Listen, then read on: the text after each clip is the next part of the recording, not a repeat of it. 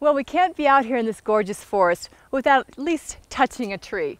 This is one of my favorite exercises. I call it the tree stand for lower body.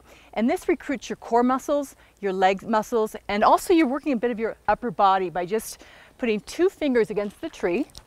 Now, press your tailbone back. So you're making sort of a right angle. Now pick up your right leg and try not to put too much pressure on the tree with your hands. You're going to lift your leg up and down to get started. Tighten your abdominal wall.